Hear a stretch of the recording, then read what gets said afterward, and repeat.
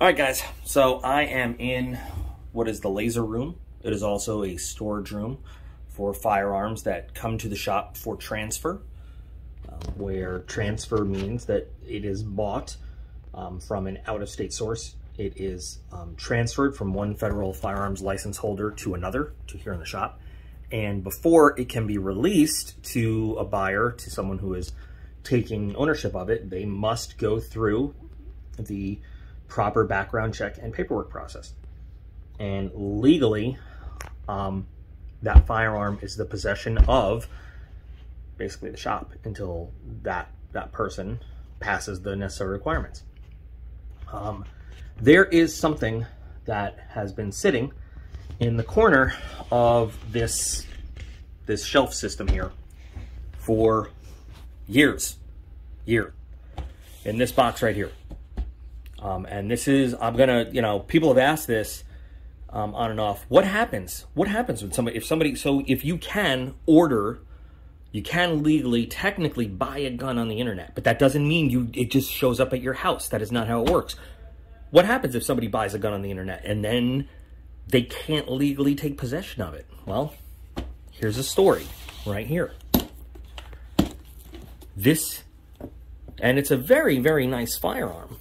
And I before doing this, I want you to know that I made sure it was cleared and unloaded. So where, because I knew I was going to have one hand to do this. This is a Remington model 1911 .45 caliber handgun. This was bought by the groomsmen of a young man getting married. And if you can see the engraving there, in June 2018. That's how long this has been sitting here.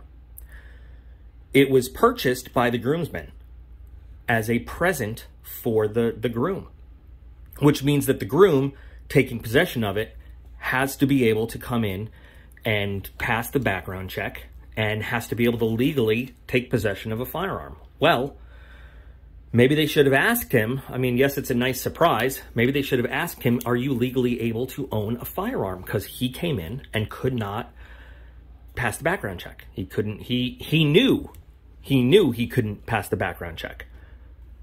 And he said, I can't own a gun. Now, when people can't own a firearm, it's usually not something they want to brag about. So obviously he didn't tell anybody about that for whatever reason. So he was unable to take possession of this gun. Now, let's say that he didn't know. Let's say that he tried to do it anyway and the background check failed. So what would happen?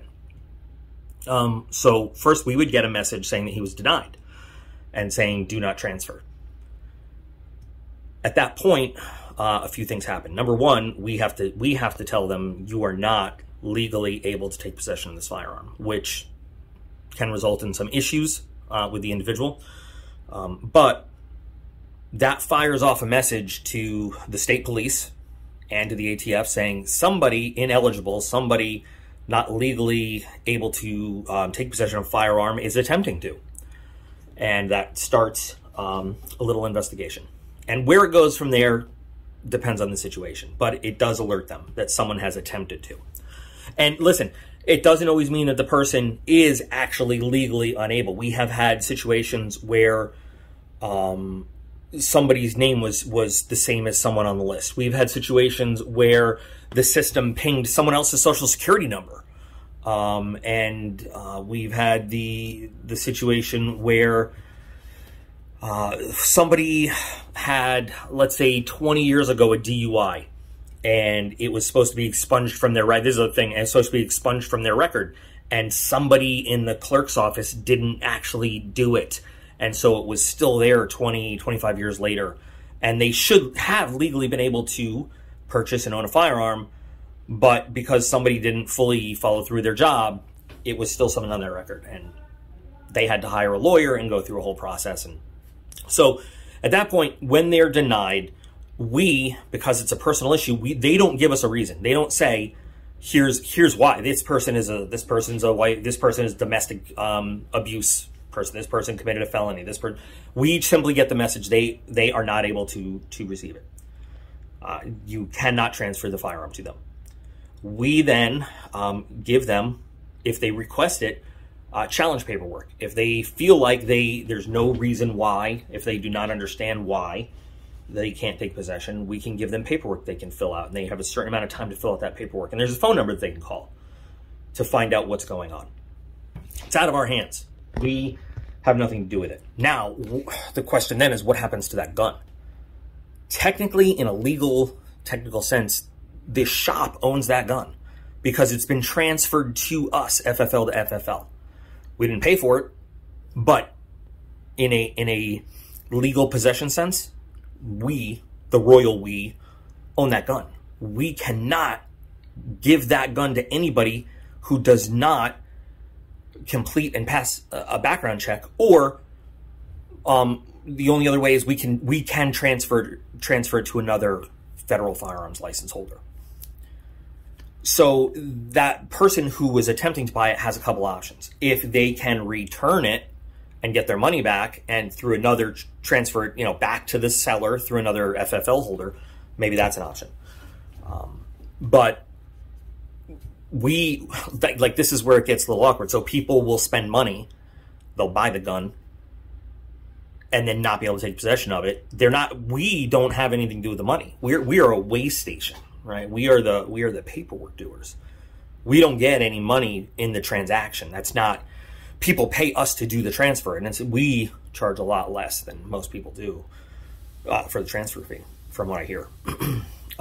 It's a very small transfer fee, but we don't have the money for buying the gun. That's between the buyer and the seller. So we can't give the refund. So now we're in possession of the actual firearm, like this one from 2018. Now, Darren tried to get in touch with the FFL that sent it here. He tried to get in touch with the people that actually made the purchase. Nobody there wanted to try to take possession of the gun. Did they know that they were not able to own it? I don't know. Do they just not want to have anything to do with it now? We don't know. But see, nobody was willing to legally take possession of this. So then the question is, now a new point is, well, so sell it to somebody else. Well, that's a legal gray area.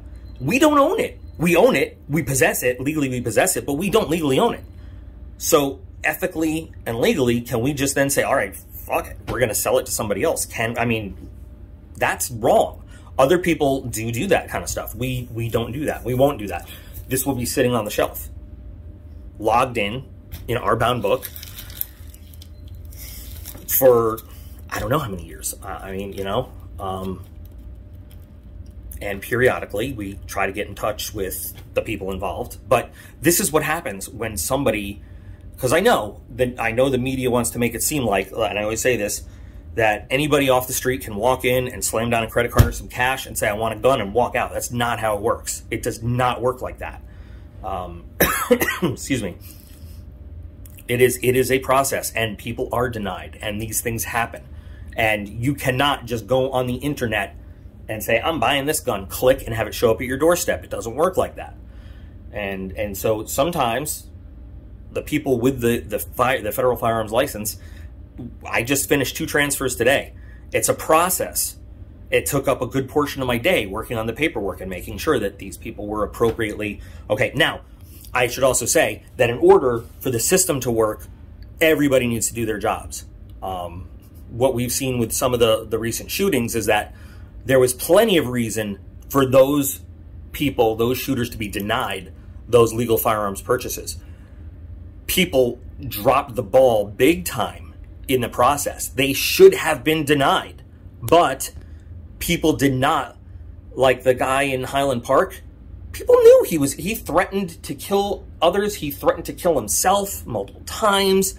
There's no way that he should not have been flagged, and he should not have ever passed a background check. But people did not follow the steps. It was too much work. It was too much of a hassle. They never should have passed a background check, but he did, because people didn't do the right thing. But that's another video entirely. This is simply to answer the question, what happens if somebody doesn't pass a background check when they try to buy a gun? And that's what happens. Very often, the gun store or the transfer, if it's a gun store and they own the stock, no problem. They'll sell that gun to somebody else some other time. The person doesn't get to pay for the gun. If it's a gun store that owns the stock, they do the background check before the transaction goes. But what we do here, we're not really a gun store, but we do transfers, FFL to FFL. And most of the time when that happens, that gun has already been bought and paid for. And that's a terrible time for somebody to figure out that they are not legally able to take possession of that firearm. So I hope this answers the question. I've been asked this a lot, so I figured I'd do a quick video on it. And, you know, we'll see what happens there. But so for the foreseeable future, this very nice Remington will continue to stay locked in storage here, protected and unpossessed and unowned. So, all right, guys, I appreciate your questions, and I hope that this is an answer that, you know, helps fill some people in, fill in some knowledge gaps, and maybe is useful. So keep asking me questions, and if I can't answer them, I will answer them. And remember that you guys are all absolutely awesome. I appreciate every single one of you, and I'll be back again real soon.